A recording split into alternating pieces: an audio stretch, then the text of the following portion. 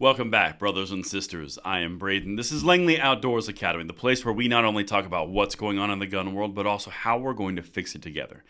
And the content that we're going to look at tonight is something that I've been picking up over the last week or so. The media is desperate to draw up the whole gun conversation again. You'll notice a few of the things we've been covering have been around the potential and what could happen and why is it going to happen. That's what we're going to highlight right now. Everything will be linked in the description box below, and I want to show you this because this is what they do. They manipulate opinion and listen to the details here. Now, of course, make sure you like the video, subscribe to the channel, and turn the notification bell on. We are distributing freedom twice daily, and we would love to have you along for the ride. And the content today is brought to you by USCCA. Now, USCCA is more than just the right to bear arms. It's also a resource for your before, during, and after a self-defense incident.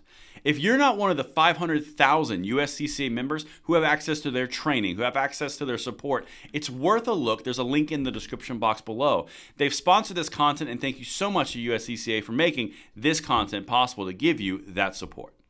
Now, my brothers and sisters, we have got to get to the manipulation that the media is forcing down our throats because this is important. If you follow the media, you will find out who's behind it. The Democrats are using the media to force this conversation unnaturally. It's at a stalemate. Check this out. My gut feeling, they're about to pull something. But anyway, let's keep going. We'll keep watching. After a holiday week marred by mass shootings, Congress faces demands to rekindle efforts to reduce gun violence. I wonder whose demands they're facing, because it sounds like the demands are from Democrats demanding it of themselves and the media who is parroting those points. This is incredibly important to understand. We've talked about on this channel since the beginning. The media will always float trial balloons. They will always come out and garner up support for the leftist gun control causes. They do it all the time. They've done it consistently since Biden was inaugurated and even before that, but we've been covering since Biden. But the big thing here, this is incredibly important because we're seeing this across the board, and this came out today. My bet, you're going to see a gun control push pretty soon. I can't tell you when, but I think it's coming. Scott, this is the mayor of Baltimore, by the way, is a former city council member who previously represented one of the northernmost sections of the city with a troubling, stubborn history of gun violence. He wanted to make a plea to America, and more specifically to Washington, that morning. Quote, "We need Congress to act on this issue," Scott told CBS News the morning began. It's a message and a phrase he would repeat at an afternoon press conference, standing with his top officials and acting police commissioner. You see what they're doing? They're putting it up on a pedestal. They've given him all the ammunition. They've given him all the talking points. They've given him all the exposure.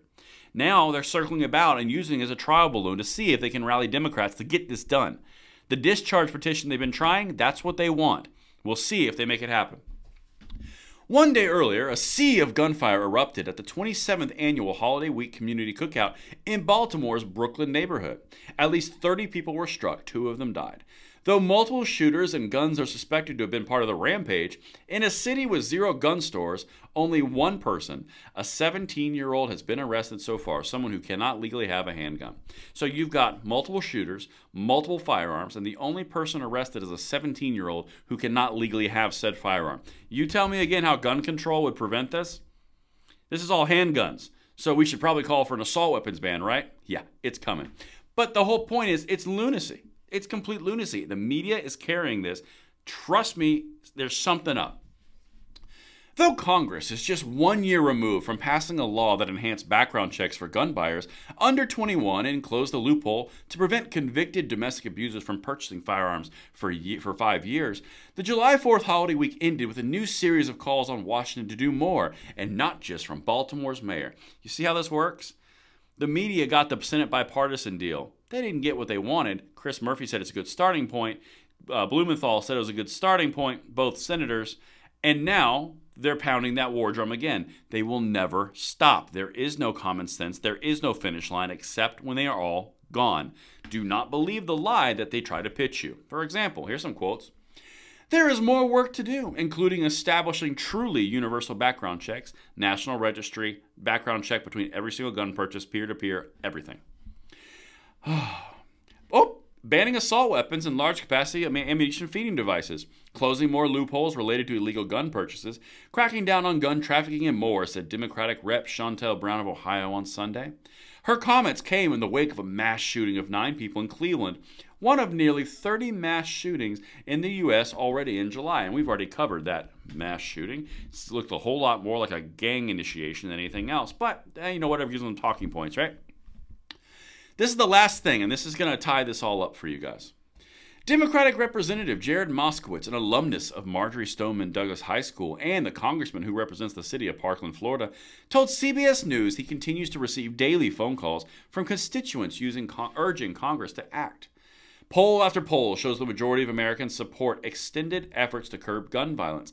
If members truly represent their constituents, wouldn't they vote to support measures the American people want and will save lives, Moskowitz said. The irony on that one is pretty rich. We'll just stick to the gun stuff right now. So, first of all, he's citing things that don't exist. He's citing gun control-friendly polls. We've already shown you multiple polls that do not support that at all, and it's a heavy split. That's the first thing. The other thing, on this article as a whole, when you look at this, it is the entire thing is a trial balloon floated by the media, initiated by Democrats, aimed at more Democrats.